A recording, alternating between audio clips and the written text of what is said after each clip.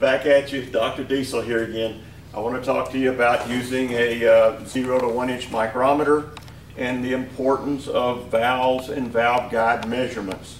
No matter how good of oil changes, air cleaners, and everything else you do to maintain your engine, valve guide wear is going to occur. It is an area that is marginally lubricated.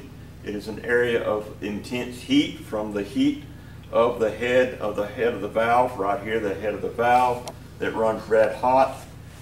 This valve absorbs the heat, goes up into the guide. The guide is water cooled, so a lot of wear is going to happen in this area.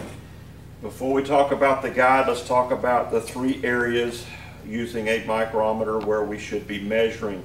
We should be measuring in the lower worn area, not the unworn area, but the area that shows a sign of polishing and wear. We should measure it in three different places where these X's show.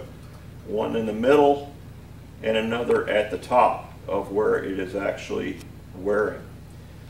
A valve guide wears in an hourglass shape. So the valve fits inside the guide. This is a blown up version of the guide. Thus, it never wears in the center. It always wears at the top and in the bottom. So you're going to take three measurements with your micrometer. In these three measurements, this one's going to be like 375 thousandths or 371 thousandths, somewhere between those two ranges. This one may be 374. This one may be 374.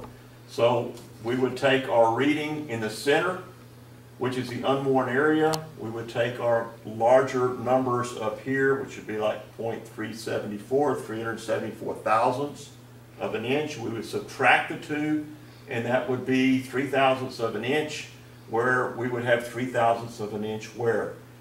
When this valve, when the rocker arm opens a valve, it puts pressure right here, and there's a spring and retainer on here too, and it pushes it like this. Something to do with machining and machinists that we always have to be aware of in the automotive and diesel area is this is a specification that's very important that cannot be too small. We have to allow for heat expansion of our valves. So on an ASE test question I've seen on multiple engine automotive and diesel tests, they said if the valve guide is too worn, that can blow the engine up quicker. Technician B says if the valve guide is too tight, that can blow up the engine quicker. A valve guide that is too tight, we don't have enough clearance in here for the expansion of the valve to take place, will either stay closed and break the rocker arm and cam, or will hold open and the valve and piston will come in contact with one another. And when that happens, a catastrophic explosion occurs.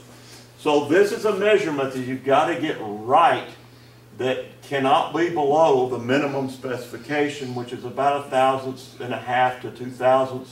Exhaust being a little bit more. Exhaust on diesels are about 3/1000 of an inch for heat expansion.